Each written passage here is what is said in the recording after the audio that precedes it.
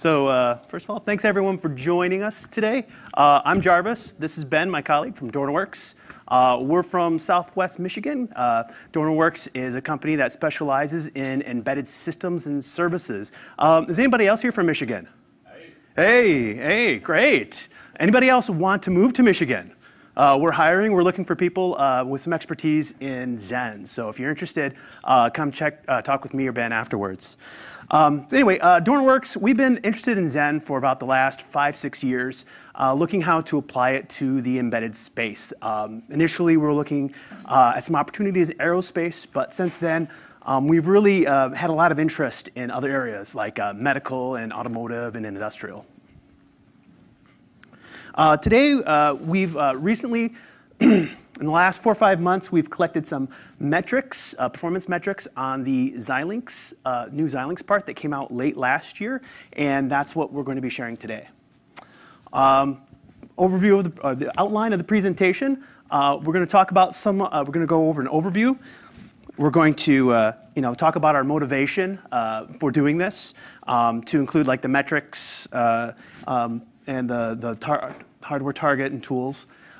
Then after we're done giving the overview, we're going to go through those metrics, talk about how we collected that data, and then share the results with it. And then we'll have a summary. We'll have a Q&A. So do recommend you save your questions until the end, because we have a lot that we like to get through in the next 20 minutes or so. OK, first question is, why embedded Xen? Are there any embedded engineers in the room? Or most of you working with servers? I know the Xilinx guys are probably, but OK, we do have some embedded. All right. OK, well, that's good. Well, so the reason why embedded Xen is for a lot of the same reasons as we use Xen on servers. The ability to consolidate while retaining your logical isolation. It's also a way to manage your resources in a logical way that makes sense. Also, our customers are asking for it. I mentioned before we have a lot of interest from aerospace, auto, industrial, medical. And our customers are seeing it as a way to preserve their existing software architectures. So they're taking like legacy systems where they'll have single core processors, maybe running different kind of software stacks, and they see that Xen allows them to consolidate those all on one chip without having to port their applications around or change the underlying software stacks. Why performance metrics? Well, if you're going to add a software layer, customers are going to want to know the cost. Is it going to be memory space, latency, jitter, code size, overhead? They're going to want it. The customers are going to need to understand what the cost of adding Xen is going to have on their system. So which metrics? Well, some of the sort of rules of thumbs that we use to determine what kind of metrics we could collect would be metrics that would be useful for a customer, metrics that would be fairly easy to obtain, and metrics that would be unique to a virtualized system, something that isn't typical, you don't typically run into in an embedded system. So given those kind of rules of thumbs, what kind of ideas would you expect us to go with? What kind of metrics would you suggest? Crickets? OK, well, what? Power consumption? OK, that's not bad. Any others? Performance overhead, yep, that's a great one. OK, well, the ones that we focused on are boot time, interrupt latency, and context switch overhead. And the reason we picked these, so boot time is very critical in most embedded applications. That goes the time from power on to the time the device actually starts doing something. That also impacts reboot. If something happens, they have to come back pretty quickly. Interrupt latency in real-time systems is very critical. That will make or break you. If you had too much interrupt latency and you can't service your interrupts within a certain time, if you have a hard real-time application, that's a no-go. Interrupt latency, depending on your application, can also be a source of overhead, going to that overhead point. If your application services thousands or millions of interrupts per second, then the additional interrupt latency can be a big source of overhead. And finally, the context switch overhead. This is a new area of overhead for virtualized systems. In Linux, and other operating systems, you do have a context switch overhead. You have an OS overhead. This is an additional overhead on top of that the customers need to know about. Okay, so we're going to go talk a little bit about the new hardware that we have. This is the Xilinx Zynq UltraScale Plus MPSoC. Came out late last year, and as an embedded engineer, this chip is amazing to me. It has a pair of R5 processors. It has a GPU. It has an SMMU V2, and it has an FPGA, so you can do all sorts of fun stuff with this. But most importantly, it has a quad A53 cluster on there with a GIC V2 and 64 kilobytes of L1 cache and 1 megabyte of shared L2 cache. And it's used, it's currently being, we have our development board is the ZCU 102, again from Xilinx, with those A53s clocked at 1.1 gigahertz and the DDR4 clocked at 400 megahertz, and then a host of other peripherals if you're interested in doing development. Okay, so we'll go talk a little bit about the tools now. Magic personnel switch. So I'm going to talk a bit about the tools that we were using for this testing and then go into some of the methodologies and then starting talk about some of our results. So who here is familiar with Xentrace and Xenalize, has actually used it, worked with it, not just know it's part of the Xen tools somewhere? Wrote it. It's a gorgeous piece of code. It makes me weep when I read the source code. So for people not familiar, very quickly, Xentrace is a real-time event capture system that's built into the Xen kernel. It lets you trigger different event types, capture timestamps, capture variables, parameters, whatever you want. It's like System Viewer if you ever used VxWorks. And it gives you this nice binary output that is really hard to read. So then we also have Xenalize. Xenalize takes the binary output, parses it, makes it into nice human-readable form so you can analyze your logs, afterwards see what happened, run your data. It's a very useful set of tools. So in its basic operation, each PCPU gets its own trace buffer that it logs trace events into. Xentrace then collects all of those individual trace buffers based on a trace event mask you give it, so you can tell it, look just for scheduler events, look just for IRQ events, look only for my special subset events that I invented just for this testing, and it will phase out everything else. Collects all of those, gives you a log. Then you send that into Xenalize. Xenalize does multiple various analyses on it. It can tell you scatter plots, it can tell you core usage, it can just raw dump out the log for you to look at. And then you can analyze and see what happened. So we use this a lot of times in our timing testing, in our latency testing to get data out of the Xen kernel. But there was a problem. Xentrace in current release Xen does not work on ARM. If you try and instantiate it, it will cause a page fault and fail. So the reason behind this is because when we switched from x86 to ARM and we switched to the new PVH memory map model, that broke the inherent memory mapping that Xentrace thought was going to happen. Because Xentrace sees DOM-ID Xen as a PV guest. And it tries to not perform address translation on it, which causes an explosion now with the new memory map model on ARM. So we had to fix that. And then also trace timestamp. Its timestamp wasn't built into the new ARM timestamp routines. And Xenalize simply was not being built for ARM. It was actually commented out in the makefile. So we made a patch. This was based on previous work by Pavlos Sukhov, if that's how you say his last name. I apologize. And basically what we had to do was we had to create a special case for the Xen domain, where if Xentrace tries to allocate pages, allocates memory for the Xen domain, we take a special case, we handle that translation separately, and then we allocate the pages separately, and return the memory back to Xentrace to get around the fact that its memory mapping isn't working correctly now on the ARM model. We then also implemented the TSC timestamp, so it's getting it straight from the hardware clock running at 100 megahertz for its timestamping routines. And we made Xenalize start building again. It works. We've submitted it into the mailing list for upstreaming. However, right now it's currently in review. And right now, it's being discussed by the developers if this is really the way we want to fix this. Because what we've done is we've created a special case for DOM ID Xen. That's separate from all of the memory mapping cases on the ARM platform now. DOM ID Xen is not auto-translated like every other domain now is. So it works, but the question becomes, do we really want to do this? We've created a one-off scenario. Would it be actually better to fundamentally re-architect the way DOM ID Xen is managed on ARM so it's not a special case? Make it an auto-translated domain, make it actually behave correctly on ARM, because the fear is we're going to get a lot of these single one-off fixes for it throughout the code.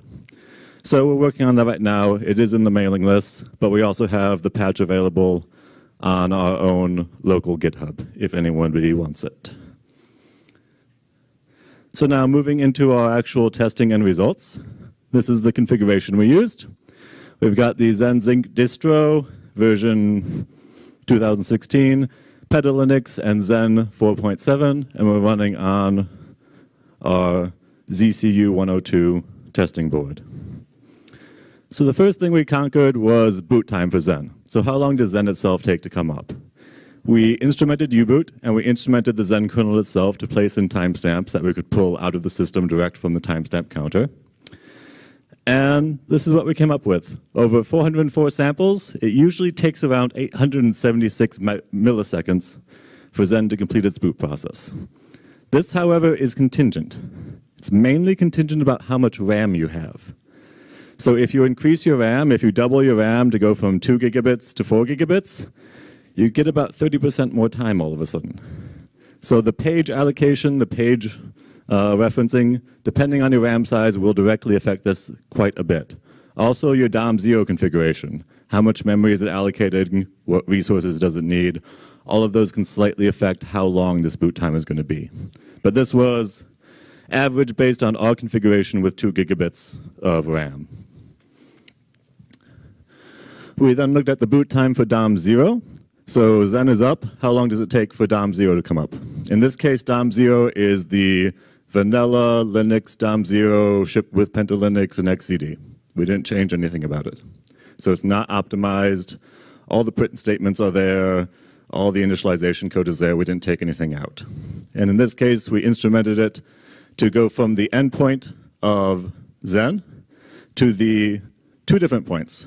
To the point where the actual Linux kernel init is done, and then the point where all of the subsequent init tasks then complete. And what we found was it takes about 5.13 seconds for DOM0 to boot. Quite a while. So down here, start point is the end of Xen boot.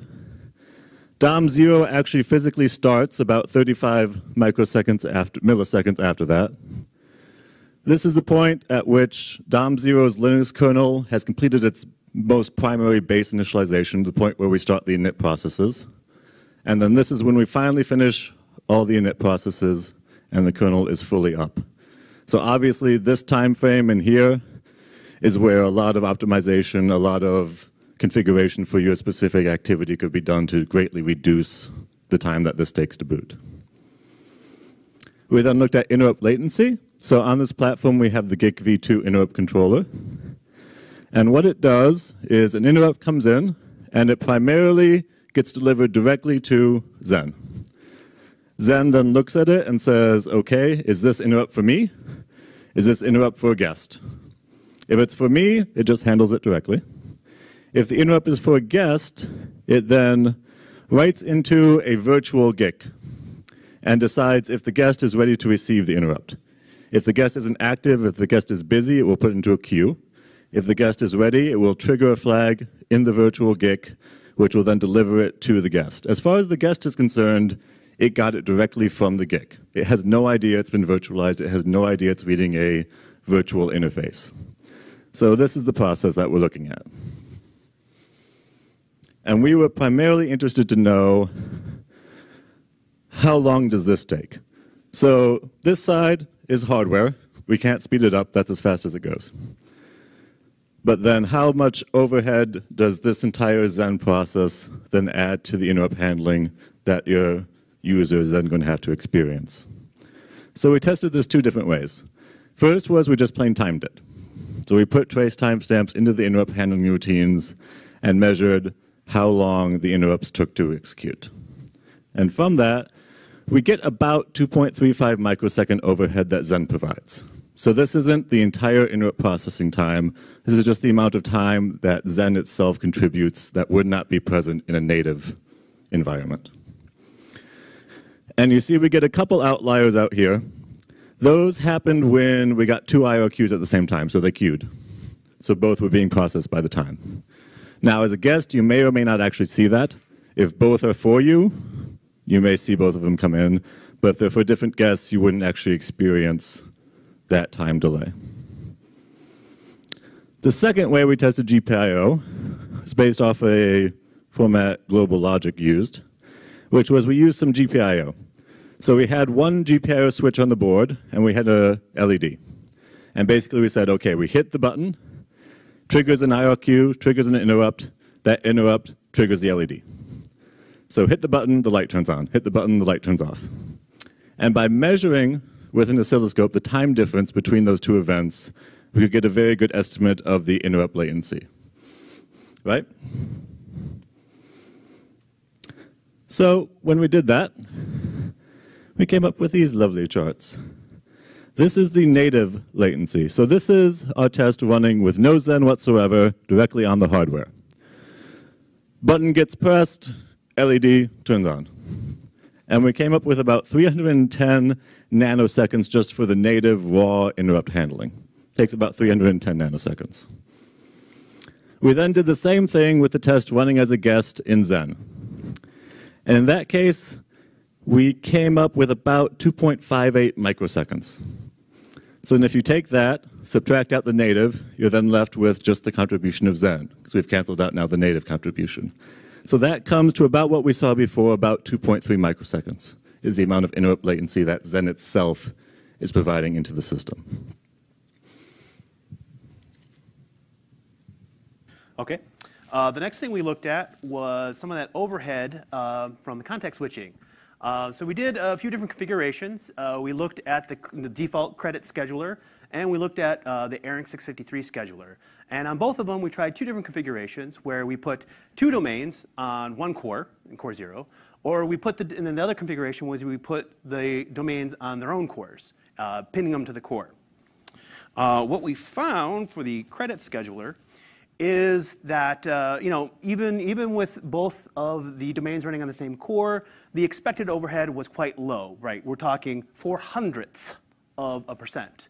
It's even better when we split them out and we run them on their own cores. Particularly DOM1, the guest that that the customer would be concerned about, is 0.008%. When we look at the Xilinx 653 scheduler, it's a bit worse. When we put the two domains on the same core, 0.1% approximately expected. But when we split them out onto their own cores, it gets a lot better. Now, little caveat, back up a slide. For the credit scheduler, we're using the default time slice of 30 milliseconds, and for the Xilinx 653, we're using a major frame of 200 milliseconds. A major frame, that's approximately that's how frequently the scheduler should run. So the question is, did we really, notice the weasel word of expected overhead. Just based on these measurements, we would expect to see a certain percentage of overhead. Now, we were wondering if that was actually going to be the case. So we ran another experiment where we developed an application that ran some dry stones, some dry stone benchmarks, just to exercise the CPU. We ran that natively to get a baseline number. And then we reran it as a guest with a number of different time slices. Obviously, the smaller the time slice, the more overhead we would expect, as there would be more scheduling and context switching potentially going on. So based on those results, we found out that no, we did not correctly measure all of the context switching. In fact, we were off by about a factor of 6. But what we did find was that for about 3 milliseconds, time slices and up, it was pretty constant. It was a factor of 6. So that tells us that, OK, we didn't measure all of the scheduler, all of the context switch correctly, but that is the major source of overhead in our system. And if once you get out here with the credit-based scheduler, after when you set a time slice of about 1,000 milliseconds, the difference between running natively and running as a guest practically disappears. I couldn't detect it. My results were the same with the sensitivity of my measurements. It's interesting to note that below 3 milliseconds, performance actually improves. Our overhead decreases. I'm guessing that there's a special mode in the scheduler when the time slice gets really small and goes into a polling mode or something. Probably some math that assumes that it's larger than 10 milliseconds and Yeah. doesn't work right when you do less than that. In the scheduler? Yeah, so I think, yeah, anyway. Yeah. I think someone tried that and the math doesn't work right. Okay. So, yeah, so that was, that's what we found with that. So even still, though, even with a factor of 6, we looked at the previous slide. The worst case we saw were two domains running on the same core on an ARINC scheduler. It was 0.1%, so that's 0.6%. That's still less than a percent. It's really marginal. So really, to summarize what we found then, looking at the implications with the boot time of with Xen 0.8 seconds and the domain 5.1, that really tells us we need to focus on optimizing that Linux, that DOM-O, to improve our times. And also by improving the Linux boot up time, we'll optimizing out drivers and things like that. That'll make some of our subsequent tasks easier as well, because there'll be less in there to have to analyze and determine the impact on the system. With an interrupt latency of about 2.3 microseconds, the question is, well, is that acceptable by a customer? We do have some embedded customers who that's acceptable to them. A commercial hypervisor claims to have an interrupt latency of about 2 microseconds. So we're on par with that. A 2011 VDC poll shows that less than 10% of embedded projects need a interrupt latency of less than 5 microseconds. So pretty strong indications that 2.3 microseconds will be acceptable to most customers. Additionally, 2.3 microseconds is a lot better than the 20 or 30 microseconds that were got out there, were being reported back in 2014. Some embedded customers, they found those old mailing lists and saw those numbers and were spooked. So they were very pleasantly surprised when we came back and told them about the 2.3. The context switch overhead, without doing much, it's already pretty negligible. And if you configure it correctly, you can get it down to approximately 0% with a large, pinning the guests to their own cores and giving large time slices, particularly in those cases where they're pinned to their own core. So future work, I've already talked about optimizing the DOM-O boot time. There are some things, we have some ideas about optimizing the Xen boot time. As Ben mentioned, the Xen boot time is highly dependent on the amount of RAM that's in use. It's like 30% of the time spent is setting up page tables, I think.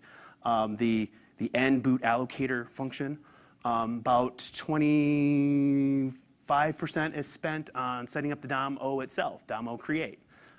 So that's that's why I said before that optimizing our DOM0 will help with optimizing our Xen boot time as well.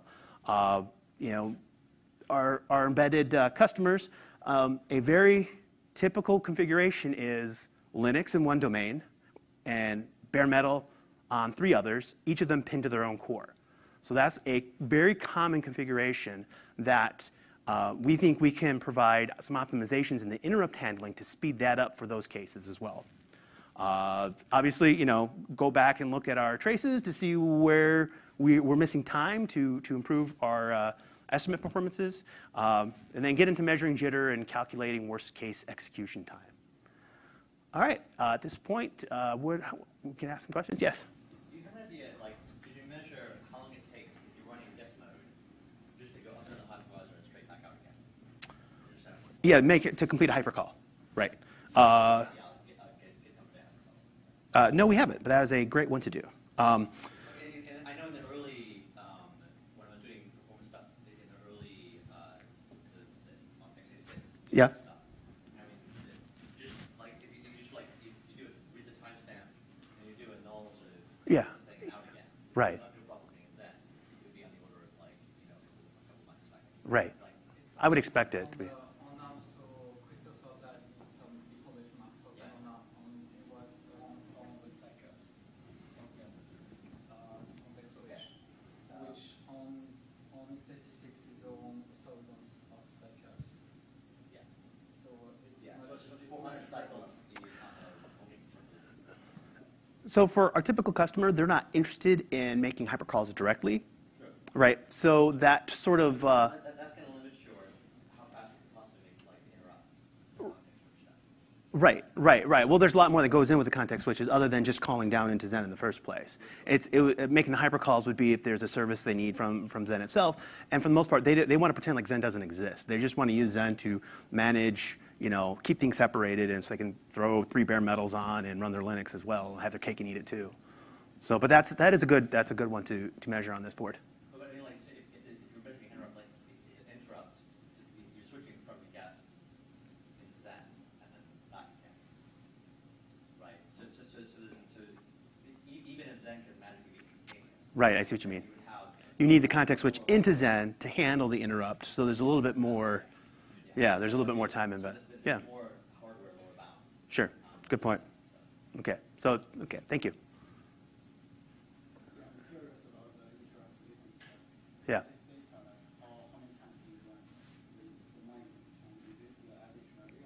It's an average value for the GPIO. That was a manual process, so we did it 40 times to get those averages. For the other one, based on the timers that we were running cyclic test in the guest, hammering it. I think we have. You did that one. Do you remember how many? Thousands. I think thousands of samples. Thousands of times. So that's a pretty good.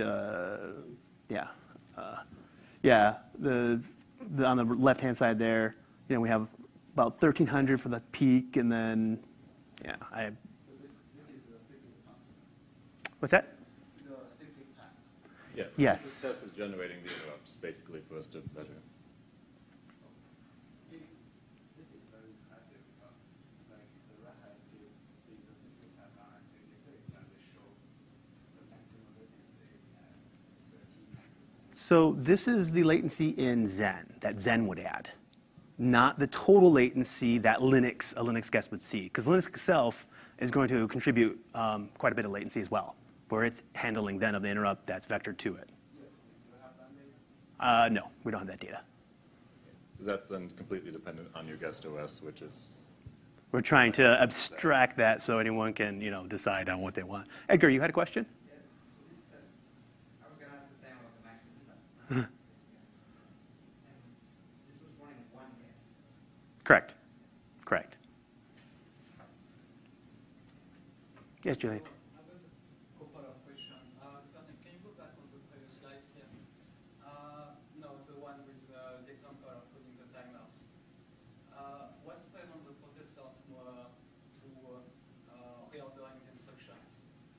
Like you're reading the timer, but the processor is free to move the instructions. Say that again. How to explain? So what you did is just you wait Yeah. all the system registers, but Mhm. from the ARM point of view, it's not necessary that it will use the system registers and during the storing, then doing the other instructions. The processor is free to reorder the instructions the way it wants. You mean in the actual pipeline? Yes. So you have like Yeah. I have a few cycles, a few microcycles that. Sure. But that would be a minor, variation to it. I mean, how much would that account for, really? It's really depends on the processor, but you can't. That would be mine. Yes. Yeah, I could. But you still have like because you work on microseconds, etc. You may see a slightly difference. So I mentioned before, like looking at the jitter, doing a jitter analysis. That's when we're going to start getting more deep into those kind of effects as well. So this was prior to this, we really didn't have anything. We had customers being like, "Can we even use Xen in our system?" So this was the motivation for getting some of this data. But that's good. That's a good thing to take away. Thank you. And I should mention, too, that in all of these tests, the Xen trace itself, the trace calls do add an overhead.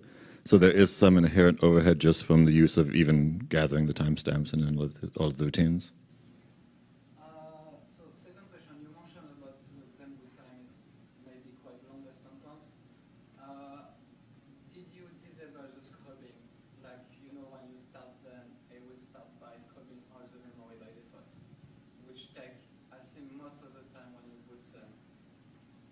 Yeah, we didn't do anything special with it. We just we used all the default behavior. That's usually what takes a lot of time. Yeah. Because you have to go all the through the memory and scroll. Yep.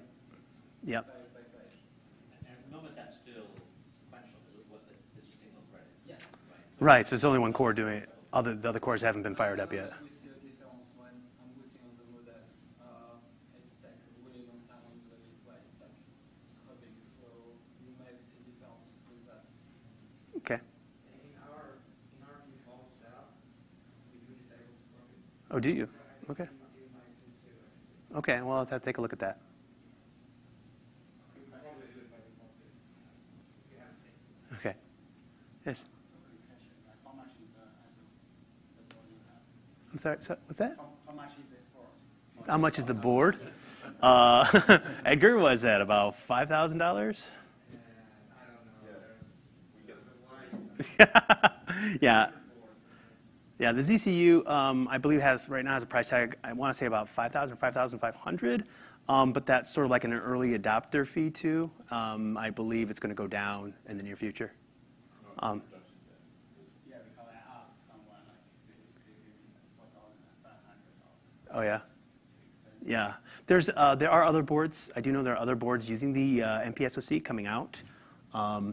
Outfit called Ivea has designed a board and is shipping them as well. And we're actually DornerWorks will be porting the Xen Zynq distribution to it when that becomes available to us. There's interest in getting boards for Xen development. Yeah, let me know and we'll see what we can do. All right, where am I going backwards? Going forwards, okay. Are you going to push these publicly anywhere, like on blog or something? Funny you mention that. So this presentation, it'll be pushed up to our forum, publicly available, this presentation. We do have, our Xen Zynq distribution is freely downloadable as well to use on this platform. Yeah, so we'll have all that information out there. Okay, any other questions? Now, I don't know whether you saw some of the threads around testing the stuff where it's difficult to get hardware for. So I just wanted to remind you that, you should probably run whatever you do in terms of testing on the release candidates for every release and then report back to the project such that we know it actually works on the hardware. Okay. Because right now, anything which isn't a server form factor, we can't basically automatically. Sure. We've had, issues with a lot of the different development boards because we don't know whether people are testing stuff and then releasing and then stuff might break. So it's All right. Well, we work very closely with Xilinx, so we take so we kind of take what Xilinx has for their Xen. So they downstream from Xen project. We take what they have and then we downstream some stuff as well. So usually, if it works when Xilinx reports it works on a board, it'll work for us too. But yeah. to make sure that in the release notes it says this, this release has been tested on this, and right now I can't do that. Okay. So I contact you for that. Pardon? I contact you for that to let you know. Yeah, well, actually, just we have test days, as I said, on a mailing list before we release, Okay. and then the release manager just. We'll include that. All right. And then Xen on the devel. Okay. So on Xen Develop, there's a regular release kind of mail sent out like Okay. once a month or something. Yeah, if So you just don't like know that, 5-minute break, and I'll explain how the process works. Just set up a mail filter, those mails rather than every month. Yeah. So I don't get 1,000 a week. Yeah. I have a quick question. Yeah. So you mentioned like the calculate WCT as the future work. Do you have any idea how to calculate it? How to calculate the Worst case. worst case execution timing? We have a lot of experience in the company from doing worst case execution timing analysis for some aviation, 787 stuff we did. Actually, the lady who was in charge of it used to work at GE Aviation and now works for DornerWorks. So we have experience doing that. I don't know the specifics off the top of my head. So are you using like static analysis or you measure it? It's going to, well, you can't measure, unless you can exercise the worst cases. Measuring it is if you measure just whatever, then you're going to get an average. You're not necessarily going to get the worst case. So you have to find out ways to force it into a worst case, and then the things and then there's analysis as well with it. So it's a combination of both. All the techniques, I'm not entirely up to date on all the techniques, but we have that experience in house, so that we're going to lean on. Yeah, because the hardware you are using basically is not just released. Yeah. secondary model of the hardware to calculate. Right. Yeah. It does. It does involve a lot of modeling the hardware and figuring out what the worst case on the hardware is. So I'm not. I know some older architectures that had a non-deterministic, particularly when it came with I think cache lookups, something. So yeah. So I don't know about this particular platform where the non-determinism comes in. All right. I think we're out of time. So the last question Oh. about Xen class. So you mentioned that there was this discussion going on the main list. Last time, I remember it was like I think we already agree about something. So it seems to be your call to send the new versions on the Xen class. Did we come to an agreement? I think so, yes. Stefano Stabili suggested an idea from the beginning, and we can go with that. I'll have to relook at them. I didn't think we had come to an agreement yet. Okay. If there is no agreement, I'm very happy to go further on the main list. Maybe go to that for the phase. So the future phase in 2 weeks now. But I don't think there was many things on your series. Yeah, we were just on that last item. Everything else we pretty much could act except for just that last. Yes. So it would be nice to have that for the next.